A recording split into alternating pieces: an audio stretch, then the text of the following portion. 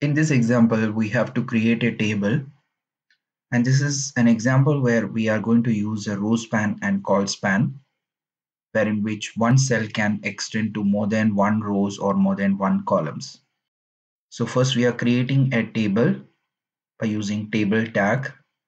We mention the border as 1, that means the border will be visible.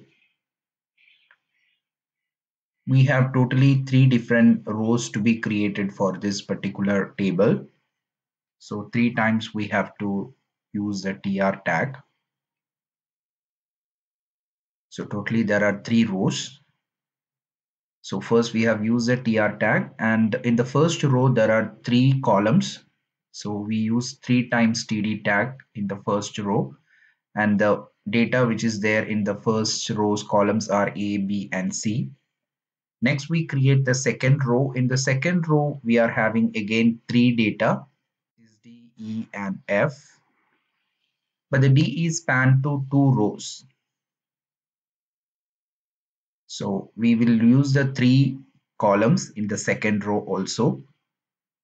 So 3 times we will use the TD with the value D, E and F. So 3 times we have used the TD tags to create 3 columns with the values D, E and F, whereas the D has to span to 2 rows. So we make TD with row span equal to 2 for the value D. So D will get spanned to 2 rows. Now in the next row, for creating next row, we again use a tr tag. Here we have only one data to be displayed, so we will use one td tag.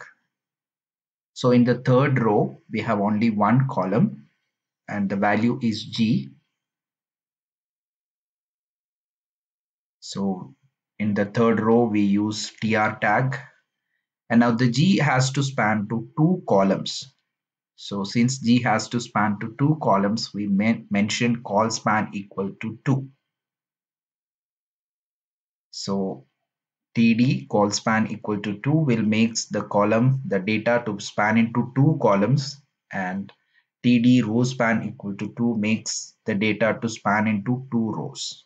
So if you want to make it to 3 or any other number of rows and columns to span the element, we can change the number from 2 to 3, 4, etc. depending on the way you want the data to be displayed in the table. Now we have to apply some properties into the table. We may have to change the size of the table, the cell size, so that the table will be visible properly as per the need of us. So we are going to apply various different style by using cascading style sheets. We have used the style tag for creating the cascading style sheets. We are using internal style sheets, wherein which the style sheet comments are written in the same HTML file. We are changing the style of the table tag. So we make the table border collapse collapse value. So that makes the cell border to be removed. It will, the space between the cell border and the table border will get collapsed if you make the border collapse value as collapse for the table tag.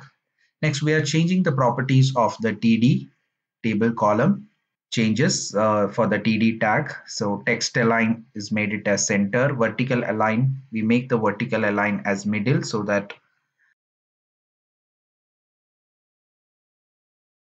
from vertical directions the content will come in the middle directions. The width of each cell is 200 pixel.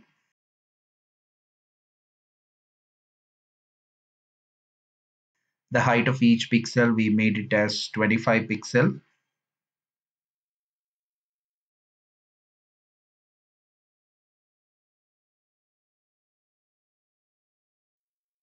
Font weight we made it bolder,